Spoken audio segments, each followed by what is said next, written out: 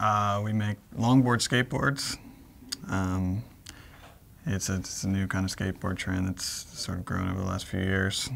I worked a lot getting this thing started before I had a family, and I'm still fine with working.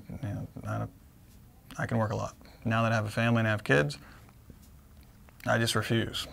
I don't care. At 6 o'clock, I go home, and I don't care if things hit the fan, because now my kids are as much of a project to me as anything else, and that's what's important to me, and making sure my wife's happy and making sure that they're sort of as important as the business. And I think that that actually influences the company a lot.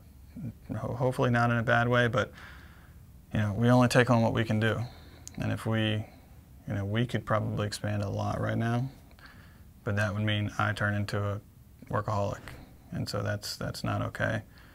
And so, I guess it puts us in a place where our values are about just enjoying your life and not taking anything too seriously. And we're going to grow the company at the pace we can grow it.